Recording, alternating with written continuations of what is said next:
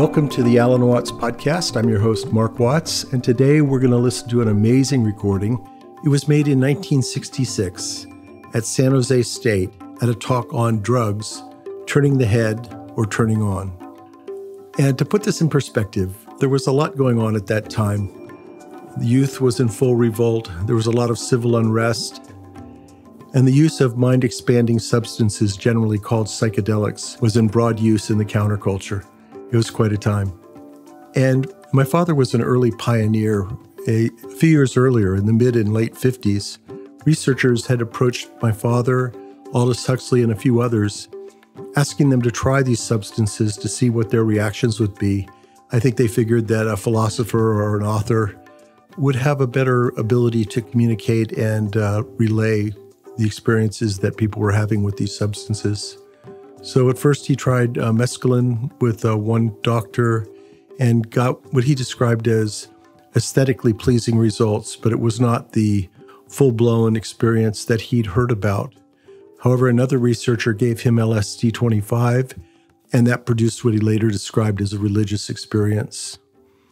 However, by the mid-60s, it was obvious that the street acid that was going around was not quite the same thing as what he'd experienced in the labs, and he was cooling off a bit on this. A few years later, he would come to say that they could be useful tools, but once you got the message, it was good to hang up the phone. And a lot of this had to do with not just the chemicals themselves, but people's preparation and approach to them, what was called the set and setting, as many of these people were taking them for primarily recreational purposes, and they were very powerful psychoactive chemicals, and that wasn't always the best approach. And so in this talk, he really gets into the whole concept of drugs and why we call such a wide variety of substances drugs. And it's a very interesting, revelatory talk with a bit of biographic content, but also a very valuable and wide-ranging social commentary on what was going on at the time. I think you'll enjoy this. It's Alan Watts in Drugs, Turning the Head or Turning On. I suppose that next to the question of racial disturbance, there is no more controversial problem about the domestic affairs of this country at the present time than drugs. The word drugs has a very funny semantic problem. You have a place called the drugstore,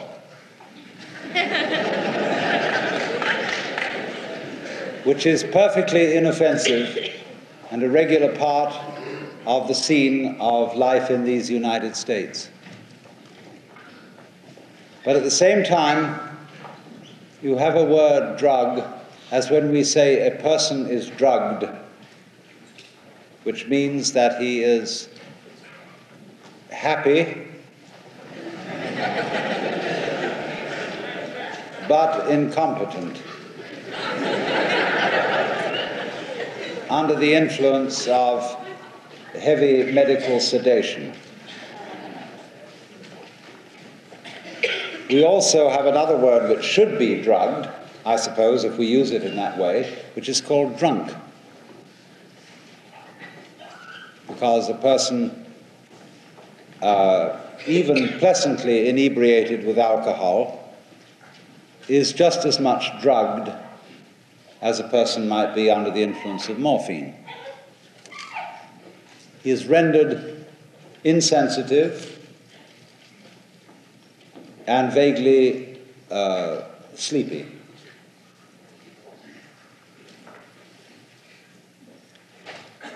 Now,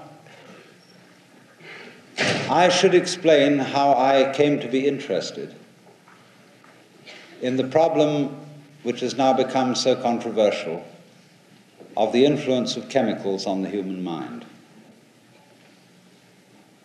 For many, many years, more than 30 years, I've been interested in the psychology of religion, pretty much as a disciple of William James. who was really the first outstanding psychologist of religion, tried to understand what is going on when people have religious experiences. And he concentrated finally and rather particularly on a certain class of religious experience. There are experiences of visions, which people have revelations. They see Jesus Christ, the Virgin Mary, Krishna, Buddha, or who have you. But these are, in a certain way, less interesting than the experiences in which the individual has a sudden transformation of his sense of being alive. These experiences occur sometimes quite spontaneously to children, to adolescents, or to anyone at almost any time of life. Sometimes they occur as the result of or the apparent result of a discipline, as if you practiced yoga, Zen meditation, or Catholic contemplative prayer. And sometimes they occur as a result of certain ingestions of chemicals. The interesting type of this experience is when the individual is brought to realize that something that we'll have to describe from a number of different points of view. The experience itself is extremely simple. The only thing that is complicated is when we start to try to describe it in language. The experience itself, in its utmost simplicity, was once written down by somebody who took nitrous oxide and had a sense of total clarity about all the problems of life. And as he came to out of the experience, he had his pencil poised over a sheet of paper to write down what was the real nitty-gritty about this. And he wrote it down. He really got the point. Then when he returned to normal consciousness, he looked at what he had written, and he saw that what he had written was everything in this universe is the smell of burnt almonds.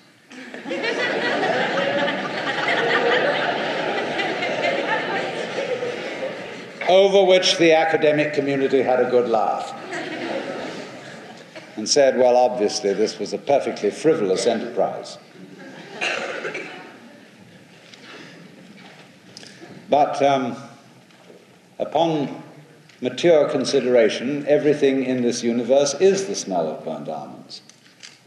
That is to say, take any particular experience, such as the smell of burnt almonds, or looking into the eyes of the person you love, or eating a steak, flying an airplane, lying on the beach in the sun, any experience. There is a way in which that experience implies everything else in the universe. The word implies is probably better than the word is. It's to say you experience, there are certain states of consciousness in which you experience that everything is interconnected. Everything goes with everything else. I knew a woman who got in an accident in an elevator. She hadn't taken any drugs. But in this accident, she was pinned with her leg caught in the mechanism, and she was there for half an hour before anybody could get to her rescue. She was having agonies. But she knew that she simply had to wait. There was nothing to do about it, so she completely accepted her situation. And she said that in that time she realized, as to put it in her own words, there is not a single grain of dust in this whole universe that is out of place. In other words, that peculiar, painful, unwanted situation was somehow made acceptable and all right because it fitted in to a harmonious arrangement which involved everything that was happening, that had happened, or that ever would happen. And whether you approve of this kind of experience or not, whether you think it's rational or not, it keeps happening spontaneously, through discipline, or as a consequence of chemical agencies to thousands of people. And it is, of course, one of the generating forces in the things we call the great religions of the world.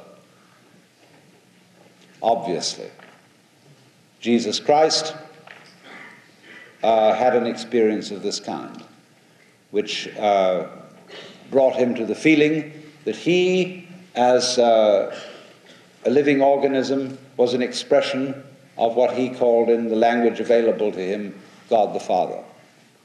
I and the Father are one. He who has seen me has seen the Father. That was an absolutely unacceptable pronouncement to his contemporaries, and so he got crucified. We are, I hope, a more tolerant age, and we are, I think, really in need of experiencing the relationship of the individual to the physical world in a way that is more positive, more constructive, more friendly, more close than that which expresses itself in a hostile technology bent on the domination and the conquest of nature, considered as something alien to the human spirit, mechanical, thoughtless, and stupid, that surrounds us as the mere featureless energy behind the galaxies. If indeed it were possible for many of us to have a sensation of not just merely belonging in this world, but being it, if we could feel that our separate individuality is a coming and going expression of what it is that is happening through all the cycles of time and generations of cosmoses, we'd be able to cool it a bit and not be so frantic in our pursuit of survival. It might be a very good thing. And that's simply giving an explanation of why I personally have been interested in exploring the psychology and the conditions of this kind of experience for so many years.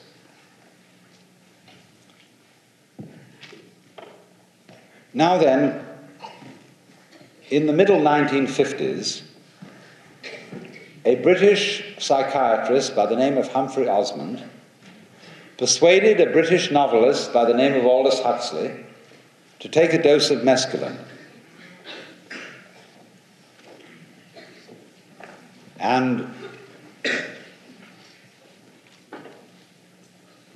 in the thought that at the time, this was a drug which induced states of consciousness similar to schizophrenia. Humphrey Osmond realized that Aldous Huxley was a marvelous master of words, and therefore it might be a good idea to see if this experience were given to a man who could describe things in a wonderfully accurate and vivid way, we might learn something about what it does.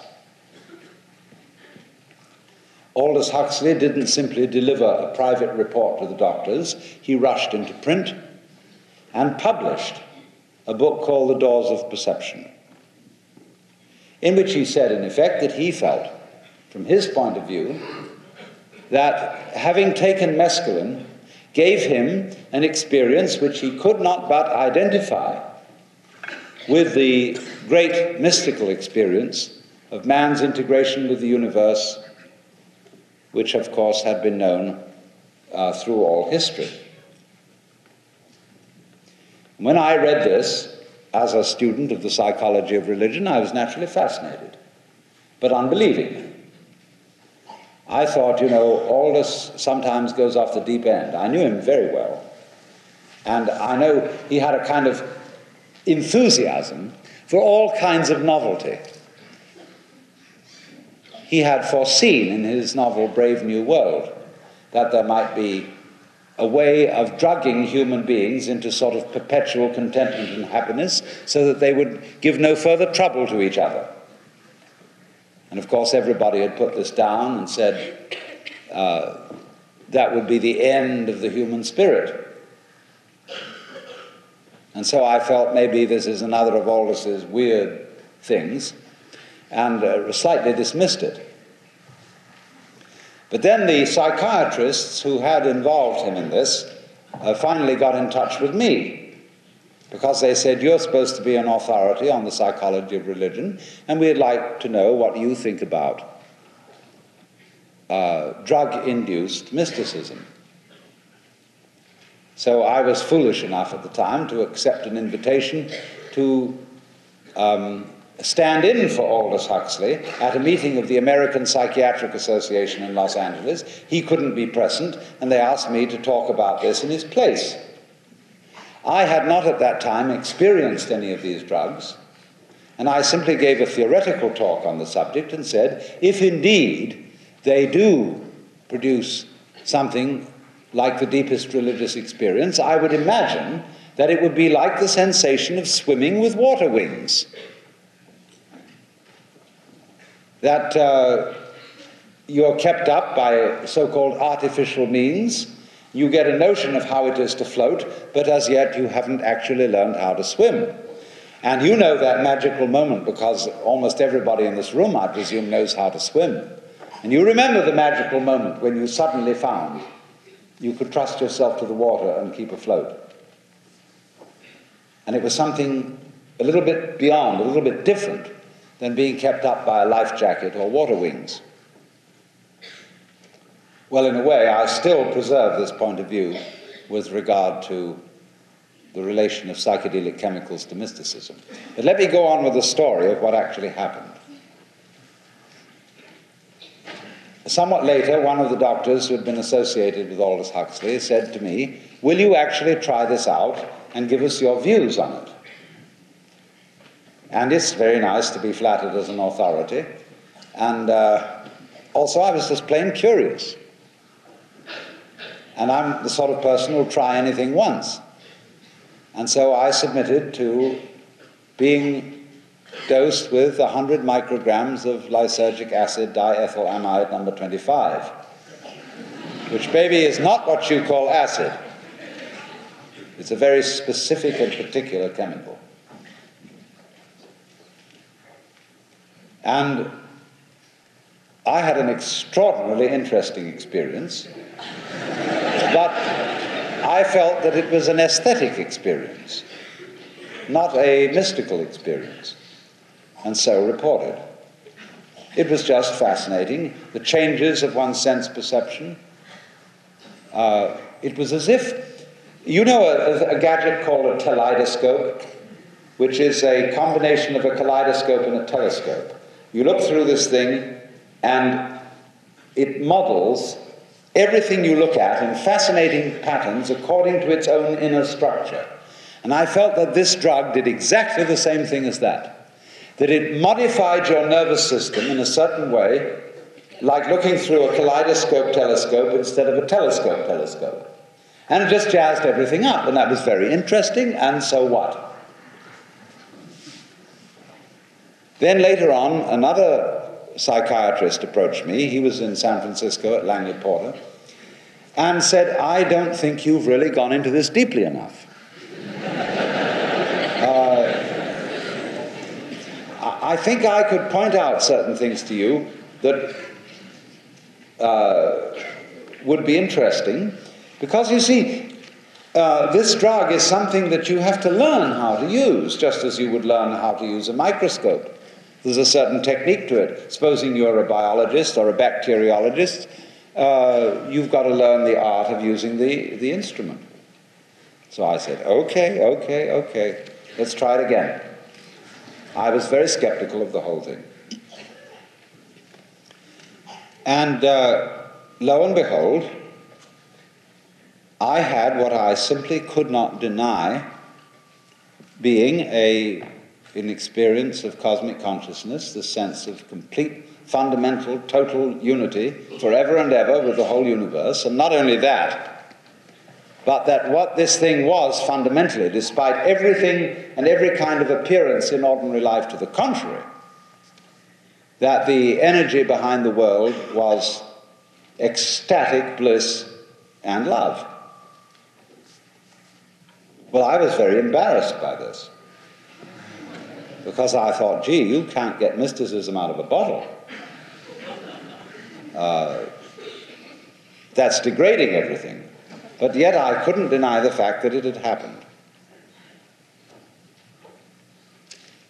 So then by this time, Aldous Huxley had rushed into print and had let the cat out of the bag, that this kind of experience was possible through chemicals.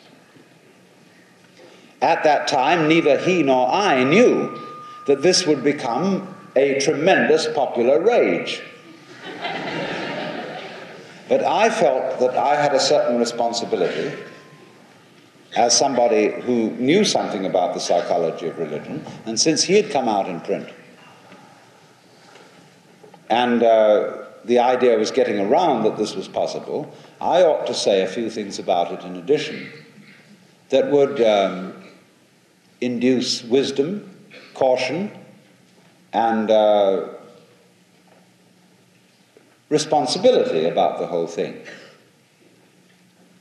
And so I recorded my own experiences of this kind of thing in a book called The Joyous Cosmology, to which I appended not only the center part of the book was a description of the experiences that I'd actually had, and then there was a prologue and an epilogue which were concerned with the social problems, psychological problems that might attend this kind of practice.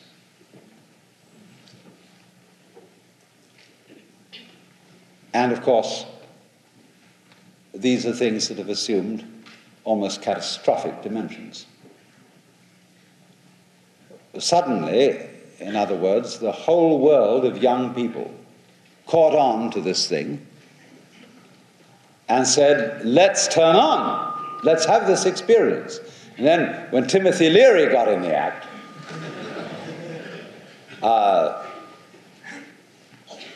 all caution was thrown to the winds, and he felt that this is something that everybody really owed to himself. Everybody ought to be turned on. Well, I wasn't so sure about that, because I wouldn't say everybody ought to sail around the world in an open sailboat.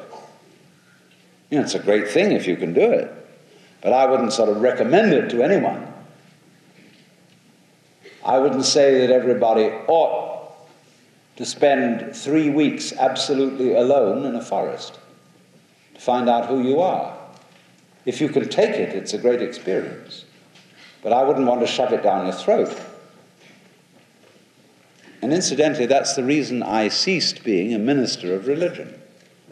I was one for a while, but I found myself in the awkward position of supporting missionaries, of people who are saying this Christianity is so great that you've all got to have it. And I don't believe that however good a thing there may be in the world, that you should force it on people. You should offer it, yes, you should make it available, but don't shove it down the throat. And always observe the saying of Jesus, which ought to be very embarrassing to the missionaries of Jesus: give not that which is holy unto dogs, neither cast ye your pearls before swine.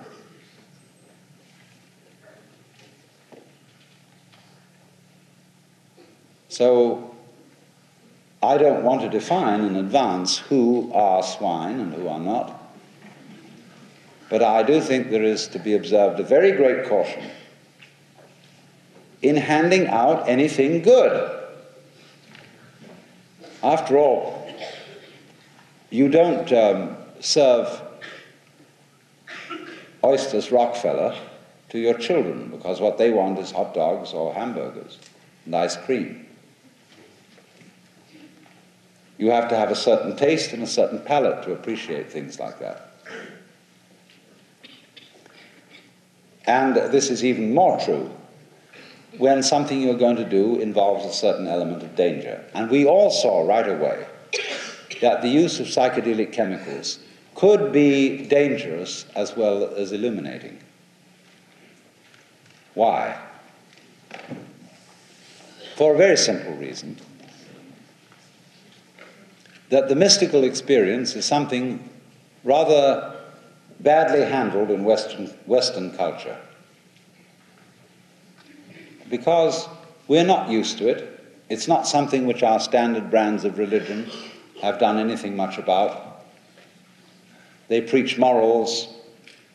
They don't help people to find cosmic consciousness. And therefore, in the context of Western culture, a person who has the mystical experience is very liable to get up and announce that he's God the Father Almighty and that he's impersonally in charge of the whole universe. And that this is at the same time a terrible responsibility, so much so that a boy down in Los Angeles who took some black market LSD and had a very troublesome experience, turned himself into the police with a little note saying, "Please help me," signed Jehovah.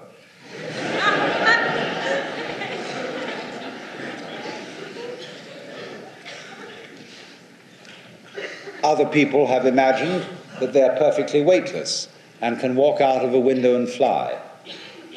Other people have imagined that they understand everything completely, that they can predict the future and remember all the past, that they can understand the meaning of any foreign language spoken to them instantly, and all sorts of marvelous things like that. And this is because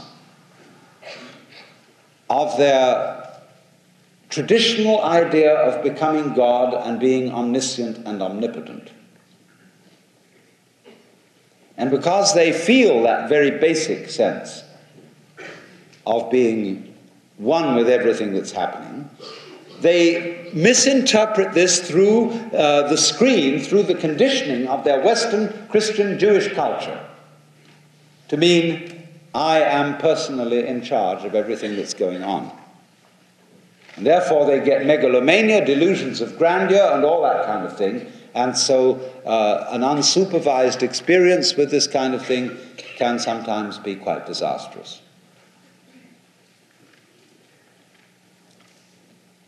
Now then, we have therefore various things to consider.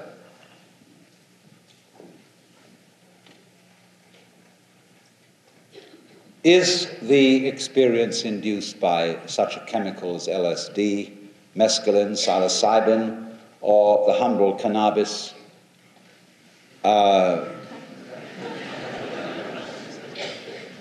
is it valuable socially, or is it simply a hallucination?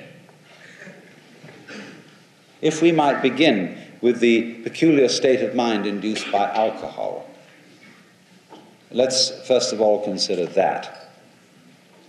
Is the feeling of comfort and ease and relaxation which you experience through alcohol a real relaxation, a real comfort, or is it a hallucination?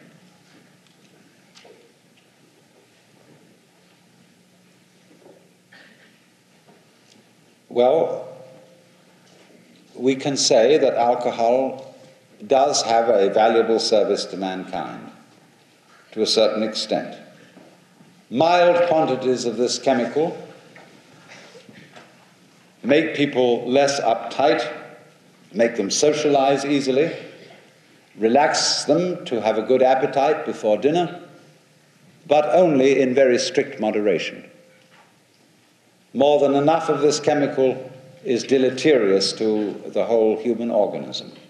and therefore it should be taken only in slight quantities, and is best handled as the French have handled the cult of fine wines, where you drink for the taste rather than the kick. And the cult of French wines lies behind the whole cult of French cooking and is a highly civilizing influence. Hooray for that. But it's strictly in moderation. Beyond that point, it's really not so good. But what about these other things? We find that all of these, strictly speaking, psychedelic chemicals, to be specific again, lysergic acid, mescaline, psilocybin, cannabis, and to a lesser extent the tryptamine drugs, which have not been so fully explored, that these chemicals are not addictive, as is alcohol, as is heroin, morphine, and things of that order, in that they do not, if a person stops using them, he does not suffer from withdrawal symptoms, and also he does not have to keep increasing the dosage in order to produce the peculiar effects which they induce.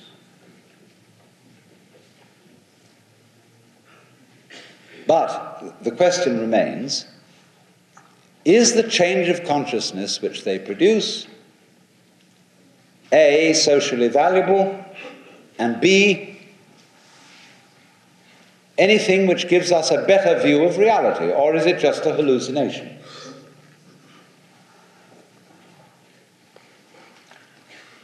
Now, let me take the second point first.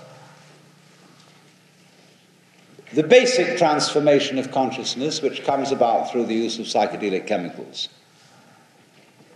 is probably best described as one of polar feeling. You feel that everything outside is not the opposite of or contradiction of the inside, but it just goes with it.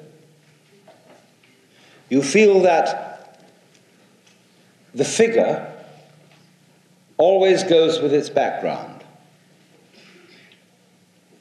And therefore you see in a funny way that all human behavior goes together in such a way that you cannot have saints without sinners. You cannot have cops without robbers. You cannot have failures without successes, and vice versa. You cannot have the good and the valuable in life without the background contrast of the failure and the evil. And also you cannot have life without death. And that's a rather shocking realization, because you see, our culture is geared to the idealism of having the good without the evil, of using medicine to bring us to the point where we don't need to die so that we can have life without death, and of reforming and psychotherapizing people so that we can have all good law-abiding citizens and no criminals, all sane people and nobody in the asylums. And yet, from another point of view, you can see that were there no sick people, there would be no incentive for the study of medicine. Were there no crazy people, there would be no incentive to the study of psychology, finding out about the human mind. And were there no wicked people, there would be no puzzle and thinking about the problems of ethics. So that you arrive sometimes at this funny point of view where you see that everybody, however bad, has an essential contribution to the totality of life. And you don't know quite what to do with that kind of insight. At one point you're inclined to say it's completely subversive, and yet from another point of view you say, but it isn't subversive, because it shows that everything is somehow in its proper place. But at any rate, that is a point of view which is very largely brought about by the use of these chemicals. And therefore you can very easily see why any kind of government would be uneasy about it.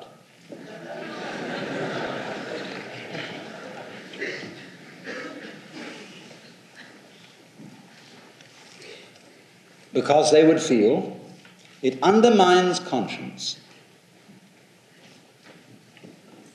That is to say, it enables people to feel not so guilty about themselves. And every government manages people by exploiting and working on their sense of guilt. Because everybody in this room has a private secret. There's something about yourself that you're not going to talk about publicly. There's something you're frightened of or ashamed of, and any good psychologist can worm it out of you and brainwash you and exploit your peculiar temptation or your peculiar psychosis and make you hate yourself because of it, and therefore expiate for your sins by going along with his particular designs and his particular form of punishment to relieve you of your guilt. So exploitation of guilt is the primary method of dictatorships, of wangling you into obeying the directives of an authoritarian government. Watch it. Because the idea that all men are equal in the sight of God becomes, under the administration of dictators, the idea that all men are equally inferior. You're all criminals, and therefore the police can be rude to all of you. Everyone's a crook until proved innocent.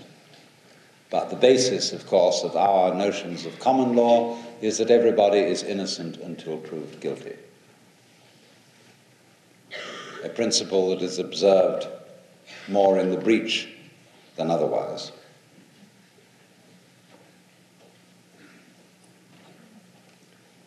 So there is then a kind of a threat in this sort of experience. But now let's go on to consider, is it a fantasy or is it in any way true? Let's suppose I experience that my own individual existence is completely continuous with the existence of everything else. That I'm a part of nature, not merely a part, but an expression of the whole activity of the universe. Is that a hallucination? How am I to judge?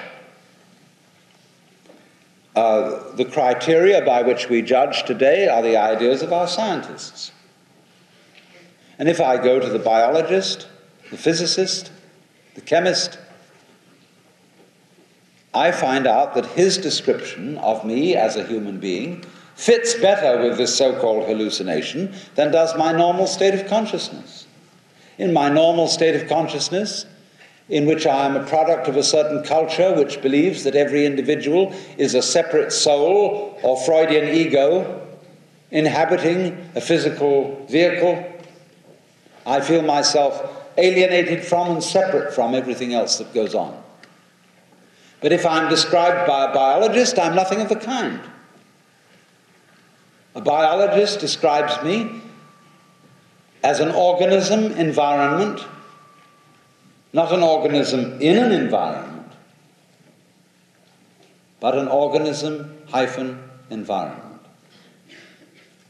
The way that he describes my behavior, he describes my behavior as the same thing as the behavior of my environment. And he'll go further than that. He'll describe the behavior of my environment as the same thing as my behavior. We are a single field of process. or what is sometimes called a transaction. In other words, the fact that the sun is light is the result of my nervous system. My nervous system turns the sun into light, and the sun would not be light unless my nervous system and your nervous system made it so. So, in a way, you make the world. At the same time, your nervous system is in the same physical world as the sun.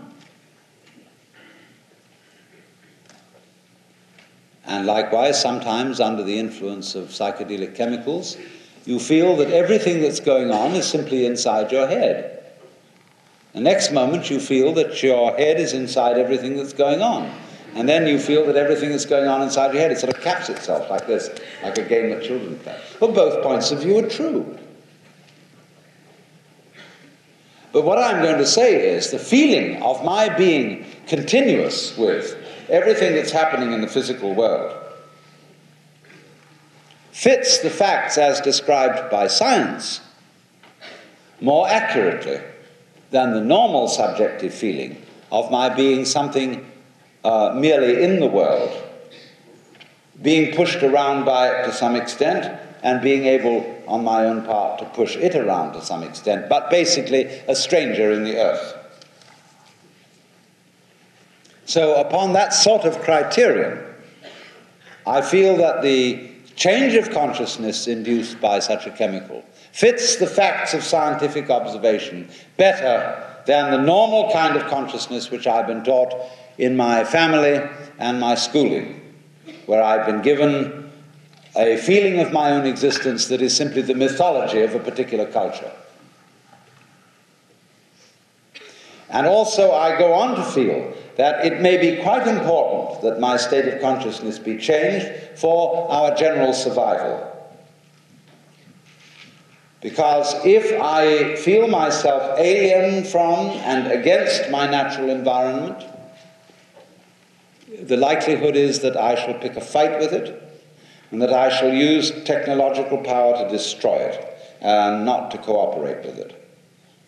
This, I can see, is what our culture is already doing. And therefore, it impresses itself upon me that there is a certain urgency for human beings' minds being changed so that they can cooperate with their environment and not fight it.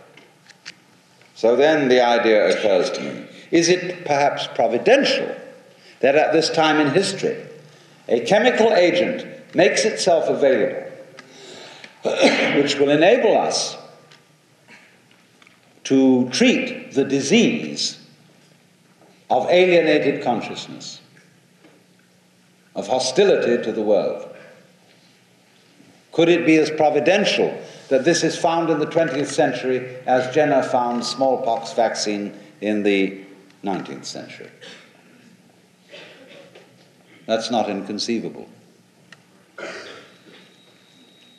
Arthur Koestler, who is a very sober gentleman and with whom I've had considerably bitter arguments about his estimation of Oriental philosophy, has in his book, The Ghost and the Machine, come out with the notion that maybe the only thing that can save a technological man from destroying himself is to treat his neurology directly, to alter it.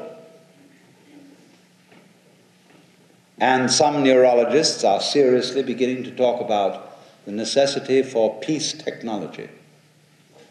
We might call it chemical peace fire.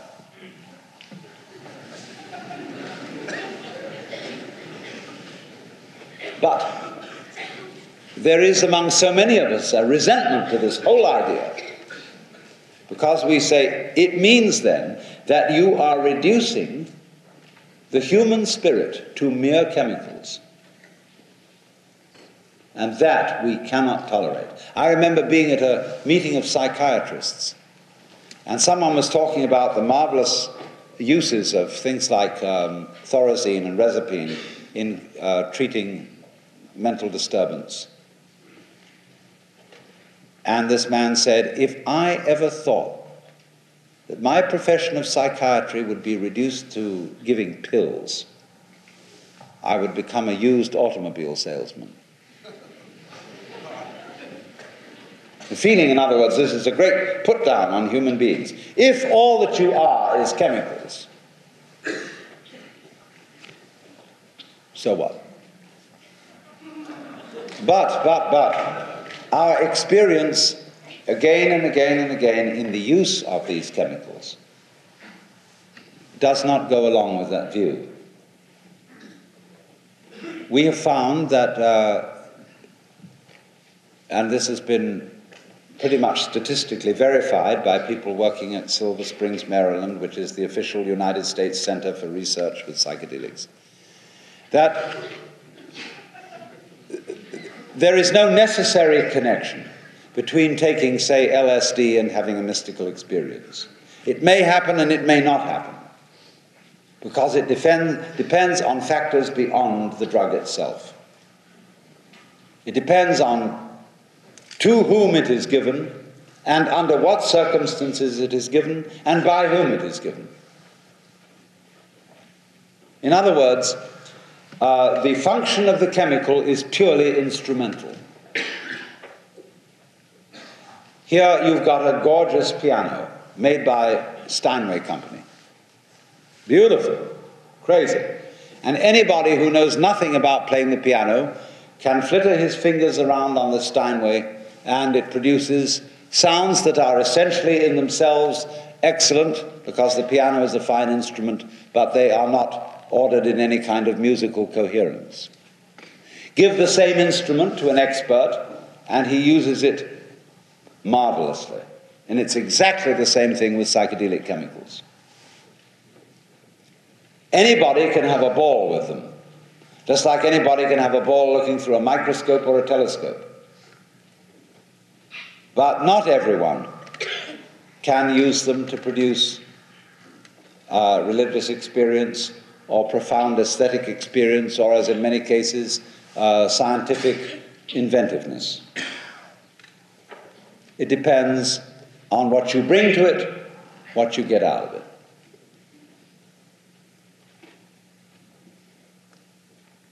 So we must regard these things as very strictly instrumental. They do not do for you anything which you yourself, in a way, don't bring to it. But there always is naturally the temptation to feel that salvation lies in the bottle, salvation lies in the pill, and if we only could take this thing, we should somehow be transported.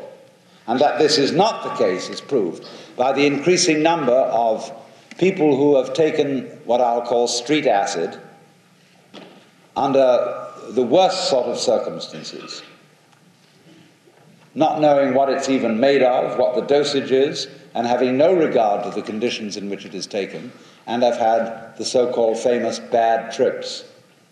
Of course. And I must underline the fact, don't use street acid. You don't know what it is. Of course, if you're willing to play Russian roulette and you're willing to take all sorts of gambles, I suppose it's a free country. But it really isn't very sensible.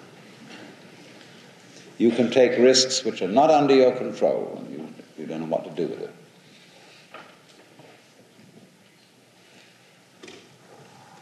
On the other hand, when we consider from a social point of view what we're going to do about this, it isn't simply that there is lysergic acid of some sort running around on the streets in the black market, mescaline, psilocybin, dimethyltryptamine, but also, of course, our old friend, marijuana, which here there's no particular question about whether it's bad marijuana. It's just a vegetable.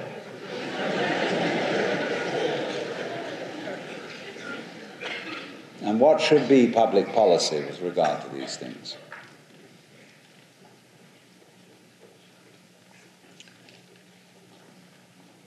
I feel very strongly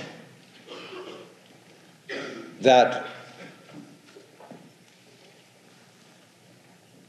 in a country where we value freedom, we must not attempt to legislate morality, especially morality that is simply the concern of the individual towards himself. In other words, going back to even the basic religious ideas about moral behavior, it's fundamental to both Jewish and Christian thinking that an action is not significantly moral if it's done under compulsion.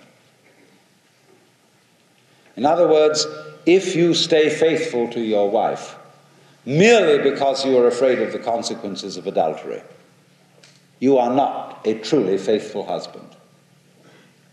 If you give alms to the poor merely in order to get yourself a place in heaven or, on the roster of donors to the synagogue, you are not truly charitable. So it is of the essence of moral behavior, according to Jewish and Christian theology, that it be voluntary.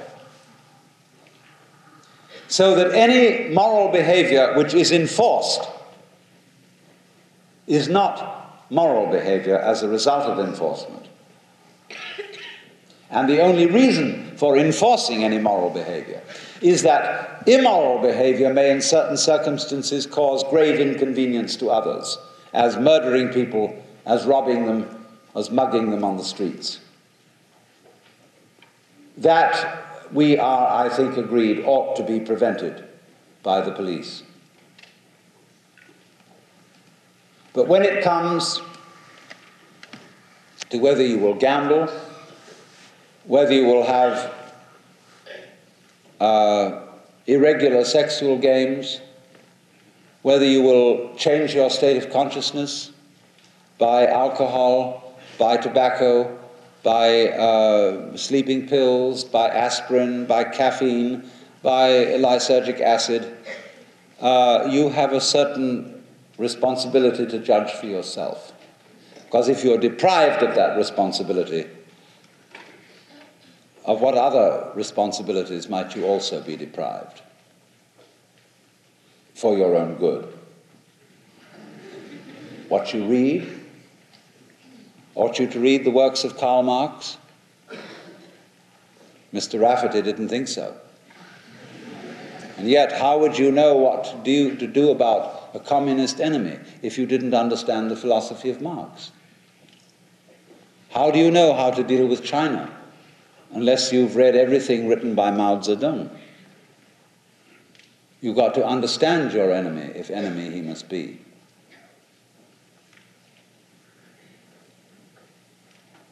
So, responsibility implies a certain freedom to take risks and to make adventures. It's very dangerous, it could have been said, to go up in the air in a machine. The Wright brothers took a grave risk. Why, if they had crashed, what would have happened to their wives and children? Would they have been a care of the state? Therefore, the Wright brothers should not have been allowed to fly that airplane. And so in the same way, you might go mad, and your wives and children no longer have your support if you took certain adventures in consciousness. It's the same problem. So, does the state have the right to tell you that there are certain risks you mustn't take? If the state does assume that responsibility, it can't be helped that the state is also saying at the same time that we must not make experiments which could possibly result in great benefits to mankind. We don't know whether they will result in this or not. The knowledge about this whole thing is not as yet certain, but we at least have the right to make the attempt. But I suggest that we don't make that attempt in absolutely undisciplined and uncontrolled situations. But the opposition to the use of these chemicals by politicians who are simply collecting votes and arousing all the little old ladies terrified by sensational stories in the press, that's all that is. But the fact remains, the hard core of the fact is, that if we are going to take dangerous adventures of this kind, It should be done absolutely out in the open, with the assistance of the best scientific and psychological and religious wisdom that is available. If we send people out into space in our astronauts, we have the whole scientific faculty of the country behind them.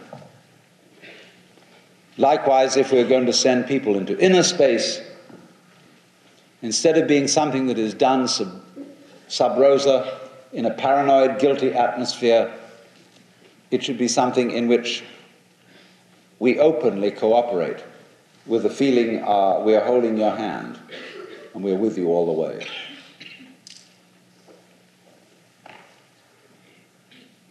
But it isn't being done like that.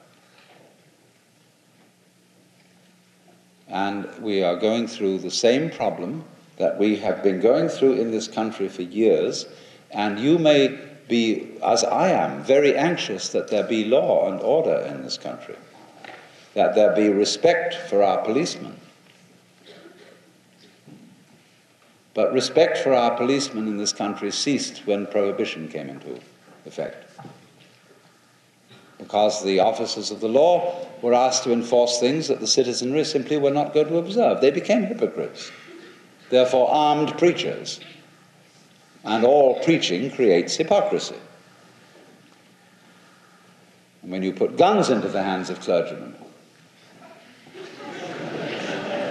you've got real trouble. At one fell swoop, we could restore respect for the police in this country by taking all matters of private morals out of their hands. Question needing no answer. Who would volunteer to serve on a vice squad? What kind of personality?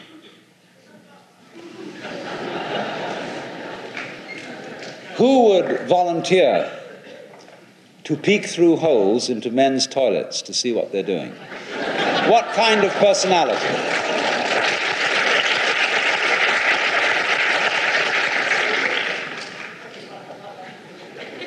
You know, we can't retrain the whole police. We can't recruit a new police force with college educations and anything you might demand. It just can't be done. It's not practical. There isn't enough budget, as if that really mattered, but practically there isn't. But at one simple stroke of the pen, if we remove the drug questions, the sex questions, the gambling questions, and all those sort of things out of police control and regard them simply as public health problems, respect for the police would go up zoom, like that. And we need it, we've got to have it. Because you can't be schizophrenic about your law enforcement officers and say to them, it's your responsibility to control us in ways that we don't want to be controlled. They don't know what to do. No wonder they're confused. No wonder they start acting crazy. But you've got to get behind these people and help them. And that's really.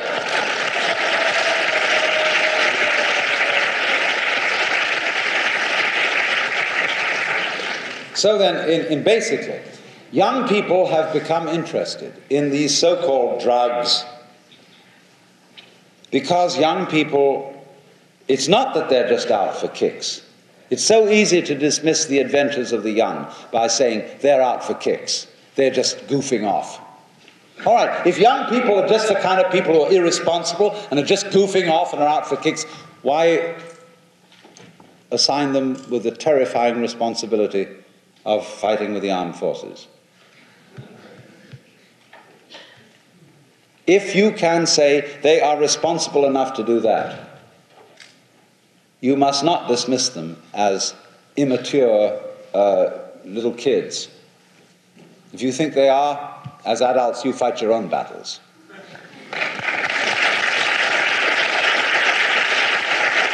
So the position is not that young people today are just looking for kicks. They are out for trying to find out what the hell this universe is about.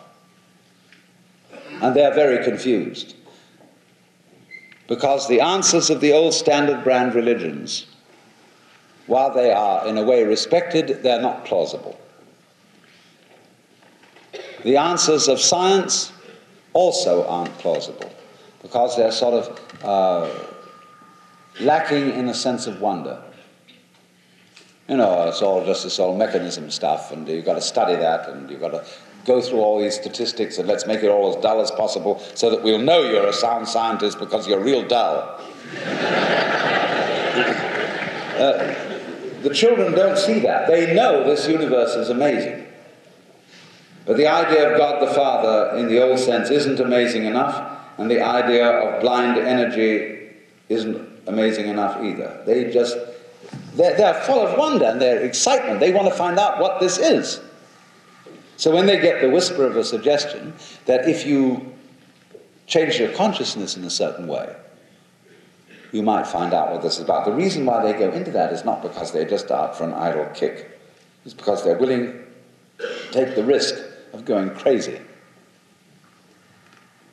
in order perhaps to get an insight into the meaning of things. You can't put down people like that. People who know they're taking the risk of going crazy.